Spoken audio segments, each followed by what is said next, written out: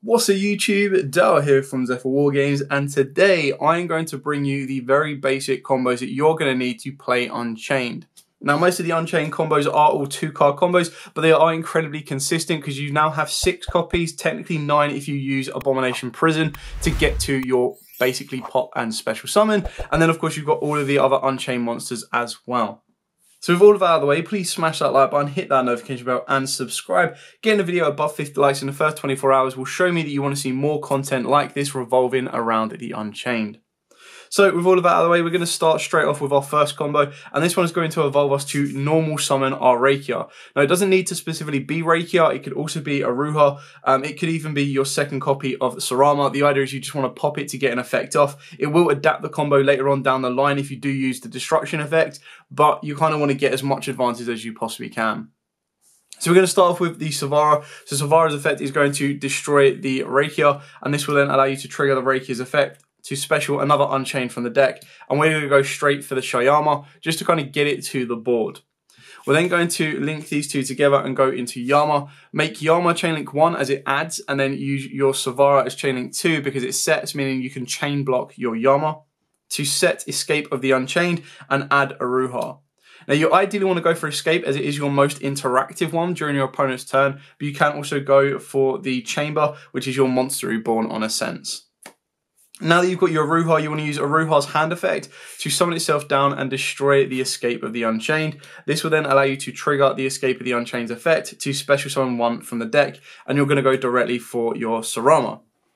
You've also got the ability of Sarama to pop and loop around, but you want to do this a little bit differently now because we're going to link our Yama and you're going to lose the Adhara in order to get into your Soul of Rage. The reason we do that is we're actually going to use Yama as a extender in this particular combo, but in other combos you'll actually leave it in the graveyard as forms of interruption or revival during your opponent's turn.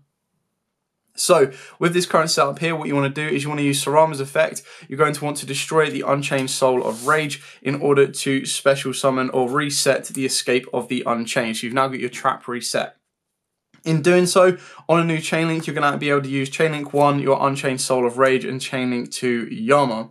So Rage will allow you to target a theme monster in your graveyard, accept itself, and add it to the hand. And that's where you're going to want to loop back either your Aruha or, of course, your Yugioh.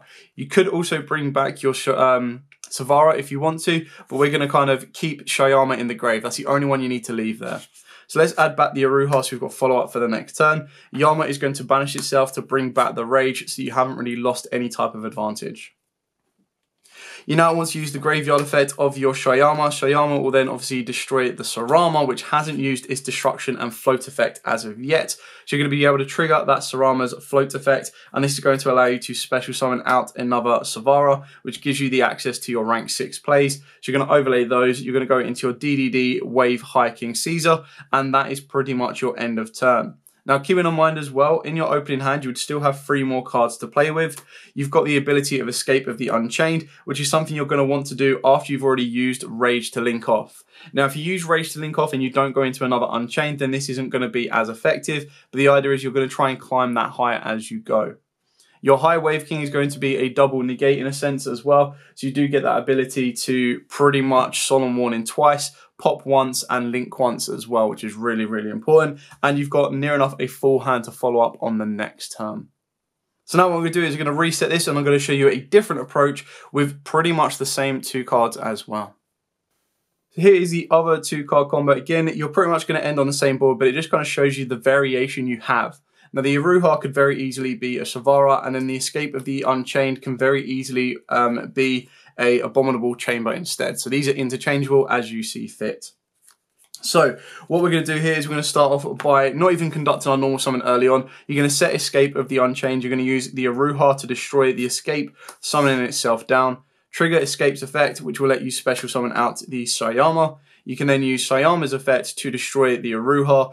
Keep in mind that it's you can destroy a spell and trap on the field. Obviously, you don't have to, so because there isn't one there, you don't need to worry about it. This will then allow you to float into your Shavara, and then your Shavara will get an effect when it's sent to the graveyard by linking these two together and going into a Yama. Again, exact same process. Do chainlink 1 Yama, chainlink 2 will be your Savara. So what you're going to want to do here is you're going to add your normal summon. Now this can be Yugioh or this can be Shirama. It really is up to you. You're then going to use the Unchained Soul of Savara to set the Abominable Chamber of the Unchained. You now conduct your normal summon by normal summoning down the Rakia, and then this is where you've obviously conducted your normal summons. You do need to be a little bit careful, but it doesn't really make a huge amount of difference. If you were to go for your Sarama would still do the exact same thing.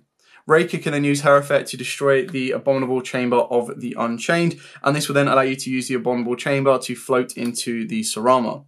Sarama's effect can then be triggered if you want to, and this will allow you to reset the escape and then ultimately destroy the Yama. You can leave the Yama on the board and destroy the Reika instead, and this will still float, or you can leave it as it is and make the rank 3 DDD Darius moving up into the rank 8 as well. So that's just a different variation of where you'd want to take it. But in this one, we're actually going to be using resolving the Sarama's effect, and we're going to destroy the Reika, as it is the one card that hasn't floated as of yet. So you can float her into an Aruha, and then obviously you get to overlay both of these and go into a rank 3 as well. So you're still getting the same ability, you're just deck thinning that one level more. Ultimately, what you can also do as well with this extra monster is you can then use Yama plus your Aruha and go into your Rage. You can repeat what I showed you in the previous combo where you destroy Rage, but we're actually going to destroy our Sarama by using the Shayama in the graveyard, and this will then allow us to float the Sarama into a Shavara. All of the Shires and Shars. At this point, it's up to you if you want to use Yama as an extender again. In doing so, what this will allow you to do is it will allow you to pretty much bring back a Rekia. So you've got Reikia's effect during your opponent's turn. Or, of course, you could bring back an Aruha. And in doing so, the idea is that you're trying to keep a Unchained on the board for Escape of the Unchained as well. This is basically just showing you the same outcome of the deck, just a different way of getting there, and you'll maintain 3 cards in your hand, not 4 this time. So now what I'm going to do is I'm going to show you another combo, and we'll show you how you can utilize all of the other DDD cards as well if you want to. The end boards are all pretty much the same. It's just great that it has loads of different consistency factors to get to the same end board, which is what makes this deck very powerful and very consistent. For the last combo, again, very standard 2-card combo. So any of your Unchained cards that can be destroyed, so Abomination's Prison, Chamber, or of course Escape. And then of course you've got Aruha, or it can be your Savara as well. So what we're going to do here is we're going to set the prison. We're going to special summon down the Aruha by destroying the prison. This will then allow us to special summon out the Savara. Then link Savara plus your Aruha together and go into Yama. And then do the exact same kind of chain block combo of chaining 1 Yama, chaining 2 Savara. Savara can set Escape, or of course can also set Chamber. And then Yama will search you out your normal summon for the turn, and that is going to be your Sarama. You're then going to normal summon the Sarama, and then you've got the ability to continue to go off. So you can use Sarama's effect to target the Escape, destroying the Escape, and this time, rather than resetting a spell or trap, you're going to reset the Aruha. This will then allow you to trigger the Escape of the Unchained, and this will allow you to special summon out your Shayama. Then what you want to do is you want to get your Shayama to the graveyard by linking these two together and going into Rage. At this point, you still then have the effect of the graveyard to use your Shayama. You just target a card you control and destroy it. So you're going to target your face down Aruha, destroy this while summoning it out. On the new change, you can go chaining 1 Aruha and chaining 2 Yama, again chain blocking your Aruha from being ashed. Off of the Yama, you're going to banish this and you're going to summon back the Shavara, and then you're going to use the Aruha effect, and this is going to allow you to special summon out Rekia. If you wanted to, you could use Yama's effect here to destroy the Sarama, and then that would allow it to float back around. But we're not going to do that because you still have the exact same board you want anyway. The only difference you'll get is you'll put the Sarama in the graveyard to float into another Aruha, which will deck thin you by an additional 1 card. What you want to do here is you want to overlay the 2 6s to make your DDD Wave Hiking Caesar, and then you want to overlay the 2 3s to go into DDD Darius. And then on top of Darius, you can go into the Deus Ex Machina. Now, what this will allow you to do is you've got 2 technically Solemn Warning off the back of the Caesar. You'll still have an additional 3 cards in your hand to play with. You've also got the Link play off of the back of Rage, and you'll then have the ability to absorb twice off of the Machina, because you'll detach 2 to absorb 1 from your opponent, and then you'll be able to detach 2 more to absorb another 1 from your opponent. Meaning that should you absolutely need to during the next turn, if you can't survive, you can attack, attack, attack, and then turn this into a Zeus.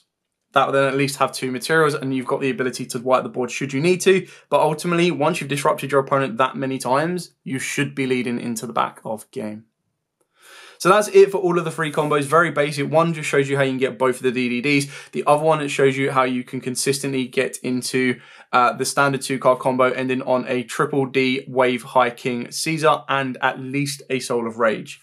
Now, these are the base minimum basic combos, all requiring 2 cards. There are different ways of what card you can end up having back in your hand by the end of it, the resource management, and then what traps or spells you leave on the board. So it depends if you want the triple D or the Machina or a trap card, and then that's not dependent on what else you have in your hand.